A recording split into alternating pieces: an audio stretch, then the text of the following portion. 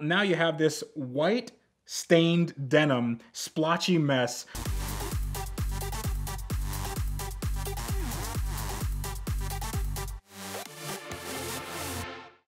So most people think that I am, well, a little bit crazy when it comes to car purchases.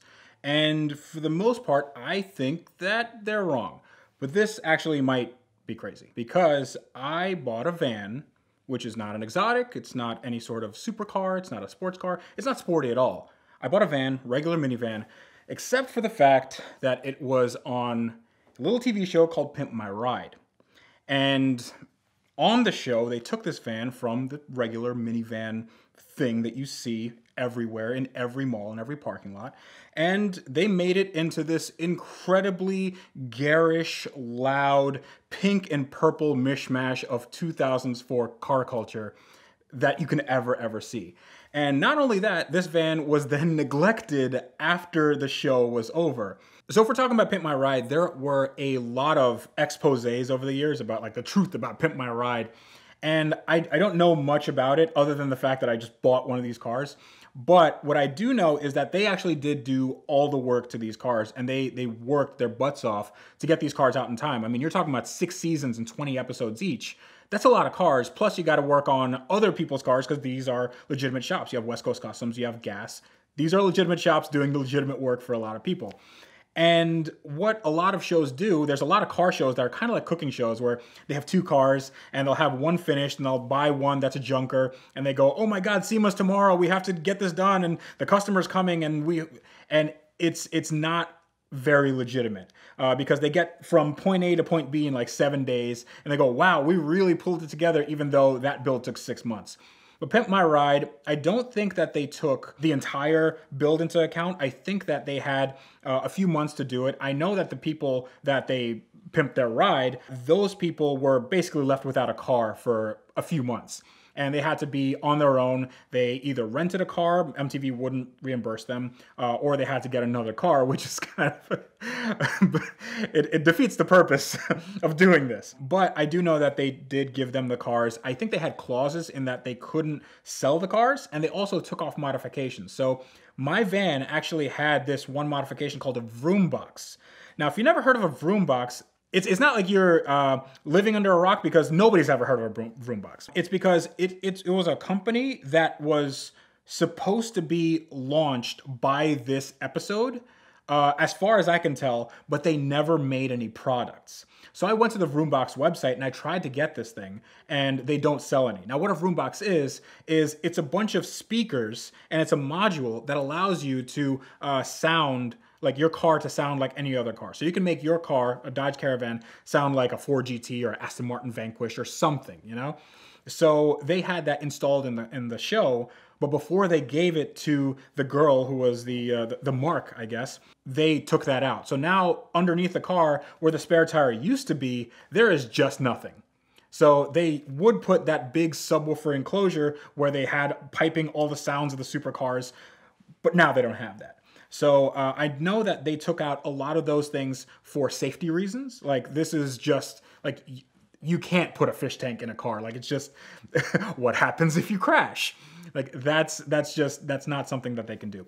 But everything else was in the car. So I decided to take it upon myself to buy this van and restore it. It's a bit of a tall order when your usual fare is exotics and supercars and that sort of thing, because I actually have never worked on a van. It's it's a little bit out of my comfort zone, if you can believe that, because I had to go to Advance Auto Parts and order a bunch of stuff, and oddly enough, they had everything in stock. So that was kind of a weird. It wasn't a coincidence because I guess that's what they do. That's actually why the stores are there. But me going and ordering $3,000 worth of parts for a van was just kind of like a weird mental thing for me because the van wasn't worth that much. Now, I originally saw this van years ago, like 4 years ago, in a Jalopnik article. It was for sale somewhere in Boston. It was just rotting away in a Boston, I think, dismantler's yard. And it was for sale for $1,400. Needed a little bit of work. The van was a little tired, but it ran and drove. Flash forward to 4 years later, the van was still for sale, but now with a way better shrewd negotiator price of $850. So I immediately saw this as an opportunity because I've never seen a Pimp My Ride van. I want to see what it's like. So one of my favorite things about this build is the fact that I found it on Auto Tempest, and I've been using Auto Tempest for many, many years, and I've found lots of my cars, and it just so happens that just cruising through, I don't know what I was searching for. It might have been like rare or sport or famous or something like that, and then it just popped up, and I was like, oh, okay. And the fact that it was still available, I was like, all right. So basically I had a hole burning in my pocket with money that I need to throw at this owner. So I just called up the guy and he said, yeah, actually the van is available. And me, like the negotiator I am, I offered him exactly what he asked for. And I said, I will send you this money. I know you're a stranger. So how do you want me to send you almost $1,000? I don't know if you just made up this listing or what, but I just sent you this money. And later on, I had a car carrier pick the van up and then bring it to my shop. And lo and behold, there is a Pimp My Ride van. Now, there was a troubling amount of mold on this car. It was I mean, I probably should have worn gloves. You know, that could have been a concern. I may have taken quite a bit off my life, but I got the van and it didn't have anything as far as air conditioning or power steering or alternator or anything because the belt had snapped. Not only that, all the pulleys were completely rusted, so they just didn't move.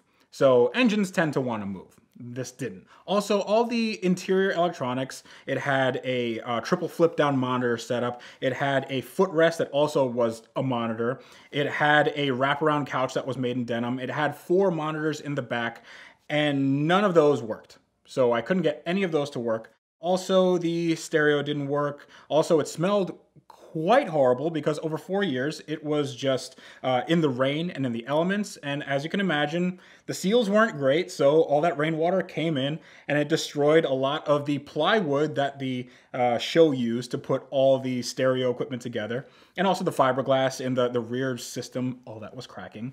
So this van was turning out to be quite a bit of a project. But over the next 24 to 48 hours, me and a friend of mine, Jared, we got that van to basically restore. Jared did all the mechanical work and I took care of the electronics and tried not to have too many sparks in the way. We had to resolder things. We had to run power where there was no power before, basically fixing all the issues that the show had to make this van a living, like you can live with this van now. After that, it was a matter of bodywork, so I sent off the bodywork, it had this almost one-off body kit. I think it was made by Sirona or Buddy Club or one of the 2004 era body kit manufacturers.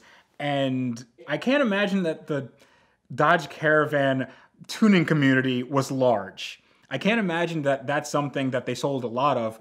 And we couldn't find new ones. So what ended up happening was I had to repair this, so I sent it off to the body shop, and a week and $1,500 later, I got this, what looked like a brand new body kit for my '99 Dodge Caravan. Now, what a lot of people don't actually know, and what I found out during the research portion of this project, is that this van wasn't exactly the van that they started with.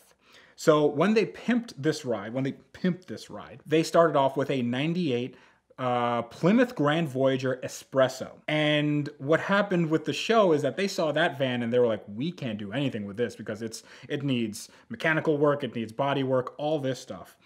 And they decided that we're just gonna get a low mileage '99 Dodge Caravan, which is essentially the same van, but for the purposes of the show, they just said it was the same van. And I don't know if they told that to the person that was, but they had to. I mean, the title is different. But they presented it as the same van, and apparently that was common practice in Pimp My Ride. I'm not sure exactly how long the van build took to do, but I think it was somewhere in the order of a few months because there was a lot of work done. I mean, they ripped out the floor, they put a false floor on. There's like a dance floor plexiglass thing with neons in it. They had to do an electric actuator for the footrest monitor, which in itself weighed about 100 pounds because it's this like $1,000 piece of equipment. And they had to make a completely custom fiberglass enclosure for the back, which also weighed a ton. So this van had a lot of weight in it, and it actually wasn't that practical. There was a lot of work done to it. You can tell that it was a good shop that did it, but they just rushed everything. And with that, the van didn't fare very well as far as the test of time. Since the van had a denim interior, as you can imagine, denim isn't a great car interior because you leave it in the sun and it fades. Also, if you put your arm on denim and you rub it for a while, like as you would in a car, it doesn't really wear well. So you had all these frayed edges everywhere. You had these weird stains that you can't get out with any sort of upholstery cleaner. Even if you used the hardest shampoo and conditioner, it wouldn't come out. So now you have this white stained denim splotchy mess where the sun hit it, and there's no way to do it other than reupholster it. And I wasn't gonna do that. So it's just one of those things where I think I just left it and cleaned it as best I could, and then I just said that's the patina of the car. Now, the reason why I got the van in the first place is not because I really love vans or I really love Pimp My Ride. It's because I love cars with stories. And I figured that I could end the story by giving it to somebody else.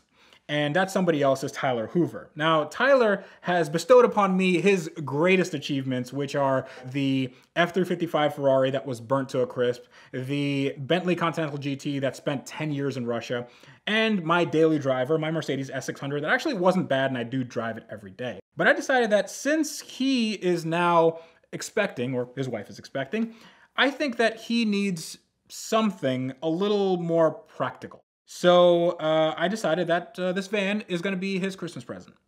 So that's actually why I'm here. So I'm here because we're bringing this van, I mean, at the time of this recording, we're bringing this van to Tyler. I don't know how he's going to take it. I hope he takes it well because that van took a lot of work and actually way more money than I thought it was going to take.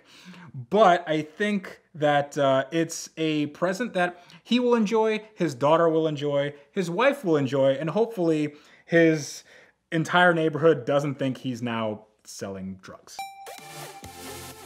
This month's car stories are sponsored by The Ridge. The Ridge makes a line of wallets and bags that are designed to be minimalist and help us just take with us the things we actually need. So check out the link in the description below for a discount and buy one for yourself, or they make great Christmas presents. And be sure to let them know how thankful you are for their support of VINwiki.